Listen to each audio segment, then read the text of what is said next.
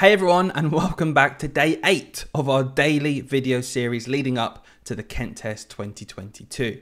Today we're going to take a look at a verbal reasoning question that involves alphabet codes again. This technique today is going to be very similar to one that I covered a few days ago, but the layout is different, so I thought it'd be useful for us to go over this again and make sure your children know exactly what to do if this pops up on the real thing. So let's take a look. We're given an alphabet at the top. We are giving the alphabet for a reason. We need to use it. It's going to help us solve these questions. So make sure your children are in the habit of using that alphabet to solve these questions.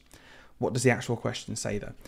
EB is to BF as GH is to what?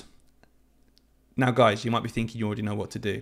And if you look at the pink box, the first point is to look at the first letter. We're going to isolate them just like we did last time. So here we have E.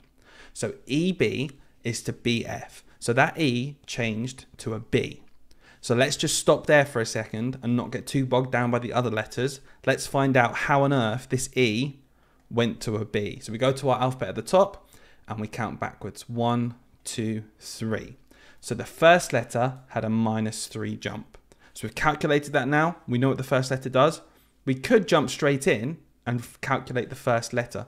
All I'm going to do is find the second code first instead. So we've got the first code is -3. The second code for the second letter is B to F. So we go back to the top at B. I'm going to go to the top now, just so I'm separating this out a bit so it's clearer. And I'm going to jump from B to F. So B to F is 1, 2, 3, 4 forward. So we had -3 for the first letter. The second letter is +4.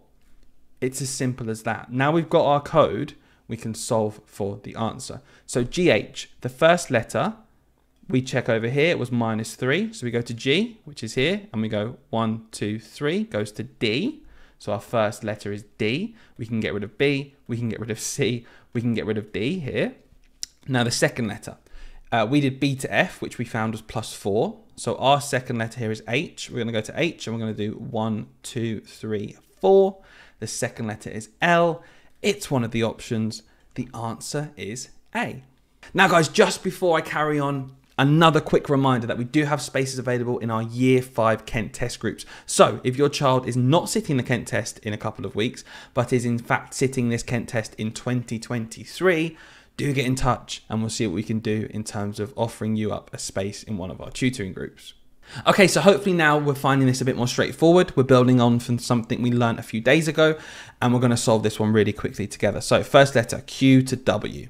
Let's find Q up here. We're going to go to W. Wow, that's a big jump. 1, 2, 3, 4, 5, 6. Now this time I'm going to work out the letter straight away. Why not? It doesn't matter. So we've got a +6 jump for our first letter. So our G is going to have 1, 2, 3, 4, 5, 6, which is an M. So our first letter is an M. I always like to use deduction, guys. Going to get rid of answers it can't be. So we're down to 2 already.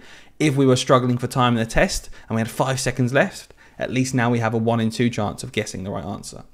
And now the second letter is M to F. So we're going to find M and we're going to jump to F. 1, 2, 3, 4, 5, 6, 7. Wow. -7 for the second letter.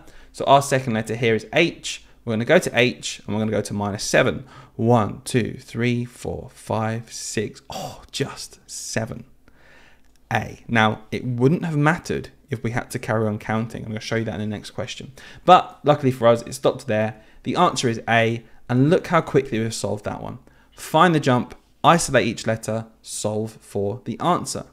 Okay guys, now I was just hinting at this one, wasn't I? I was just talking about how we can go through A and we can go back through Z. Remember a few days ago I talked about how the alphabet, you can think of it like a circle. So once we're counting at X and we count to Y and we count to Z, if we had to jump forward again, we can reset and go back to A. This is going to be important for this question. Let's take a look. So the first letter, A to B. Oh, well, that's easy. A to B, we're going to have 1 jump. Okay, cool. This seems easy so far. So let's go to our one here, Z. Aha, here it is. We're at Z already, and we want to do a jump of +1. Now we're going to treat the alphabet like a circle. So if we go to Z, we're going to go on 1 more. We're going to restart at the front. So we're going to go actually all the way back, and we're going to select A as our first letter. So the first letter is A. Use deduction. Look at that, guys. I'm back down to 2 already. Let's look at the next letter here. B is to D. So B here, 1, 2 to D. So the second one is plus 2. I'm at X. Will I have to go through? No, look, X plus 1 plus 2 is Z. The answer is A, Z. Simple. So you know what this means. We've gone through some examples. You've got the technique down to a T. You and your children can take a look at this question together and see if they can use our techniques to solve and get an answer. Guys, if you find these videos useful, do leave us a like, it really helps. Do leave a comment down below if you've got an answer, and do share them with anyone who you think it might help in their preparation for the 2022 Kent test. Have a go, and we'll see you tomorrow for another video.